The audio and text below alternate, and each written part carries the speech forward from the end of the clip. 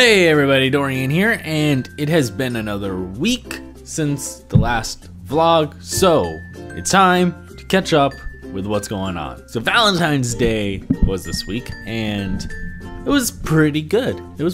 What I did is I went to the girlfriend's house and apartment and cooked some dinner. So a little backstory real quick.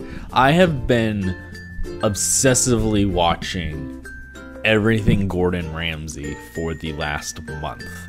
I've easily watched in a week's time like 80 hours of footage. Like my breaks at work are watching videos. My time at home watching Hell's Kitchen or Kitchen Nightmares. Same with my lunch at work. Like I just like soaking all that shit up because he's so fucking good and charismatic and personable, and he's like such a good, down-to-earth, humble, good human being, and it's so fun to watch him. It really is. So I bought a cast iron, I bought a roasting pan, went to the butcher, got some steaks, and cooked up some steaks for dinner with some wine, and sat there and watched 70s game shows.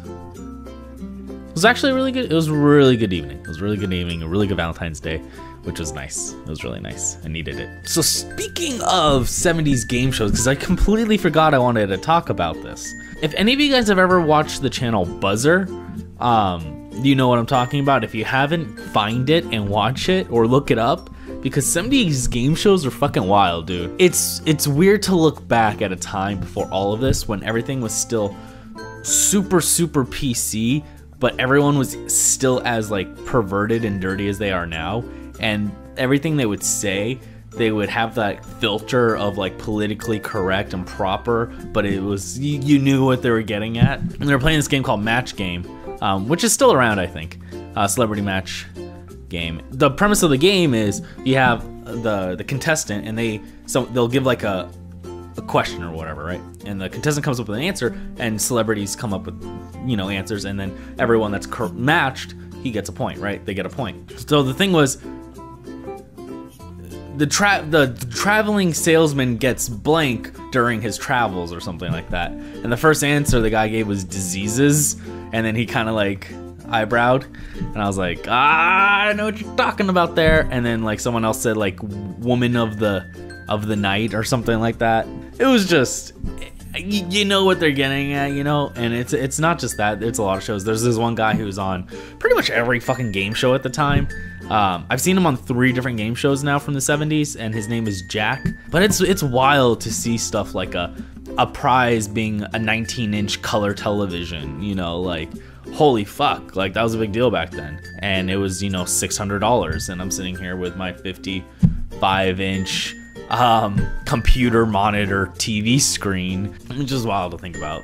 And watching, like, I saw Betty White on a game show. I didn't even know like she did fucking game shows, and she was really cool. She was really like how you would expect maybe how you'd expect a young Betty White to be. She was very proper and very like elegant in the way she spoke, and her answers were pretty like dry. I think she cares a lot less about what she says now than she did back then. Rightfully so, because you can get away with pretty much almost anything nowadays. Yeah, I didn't really have an eventful week. I had 4 days off in a row, and it's the first time I've had like more than like a day or 2 off, and it was really nice. And I did jack shit. I literally did nothing but sit here and watch Hell's Kitchen and play video games, and then the videos I was making last week. So I'm done now with Resident Evil, and I'm going to finish Layers of Fear tomorrow. So I'm gonna start Evil Within probably. I'm 99% sure I'm gonna do Evil Within, and starting this week. So probably Wednesday. In one of the following weeks, we're gonna have a special guest on the channel for an interview, and a little game as well. And we're gonna start doing more of that. We're gonna start revving up. Starting with this interview is gonna be where we're gonna start revving up some more in-depth content, some more stuff aside from Let's Plays. So we're gonna have that interview, and then E3. I got tickets to E3, so I'm gonna do some coverage there. I'm really fucking pumped. E3 is one of those cons. If any of you guys have watched my vlog from probably 2 months ago, it was like my New Year's vlog. one of the things I said I wanted to do this year was go do a lot more conventions, like the bigger conventions that I've been wanting to go to, and I've just been putting it off and whatnot. So, you know, BlizzCon, PAX, AX, E3. I didn't honestly expect to be able to go to E3 because it's always been invite only. I didn't expect them to open it to attendees. I mean, even in the limited capacity that they did. So the fact that I get to go is like, I'm fucking jacked, and we're gonna hang out in Santa Monica as well. Because I really like the area. I really want to see the area. I want to go downtown LA. I want to check out some YouTube studios and stuff like that as well. But yeah, so E3 is going to be awesome. AX is going to be 2 weeks after that. And then I'm going to try and fit BlizzCon and PAX in there if I can. I'm already taking basically a month off work for a bunch of different trips I'm doing over the summer. So you guys are going to have a ton of crap to watch over the summer because I'm going to be all over the fucking place.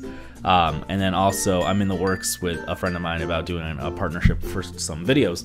So we should be able to get a lot more original content out there aside from the Let's Plays. So we'll have the Let's Plays and then a lot more original content. And I'm still in talks with doing all that stuff as well as interviews. So yeah, a lot of exciting shit coming up. I didn't really have much to talk about this video because it's been kind of an uneventful week. A lot of my weeks are very uneventful because, you know, I have a fucking another job that I have to deal with, and I don't really have time for free time. So, but stay tuned because there's going to be plenty of weird shit. I have 2 videos I'm excited for this week. 2 videos I'm excited for this week. One's going to be filmed on Wednesday, and the other probably over the weekend. So keep an eye out on Thursday for one of those videos. Other than that, I think that wraps it up for this vlog. Thank you guys all for joining and me for another week. And then I will be seeing you guys in my next video. Yeah. Thank you guys all for watching. If you enjoyed the video, make sure to like, share, and subscribe. Other than that, I hope you all have a wonderful day. Later.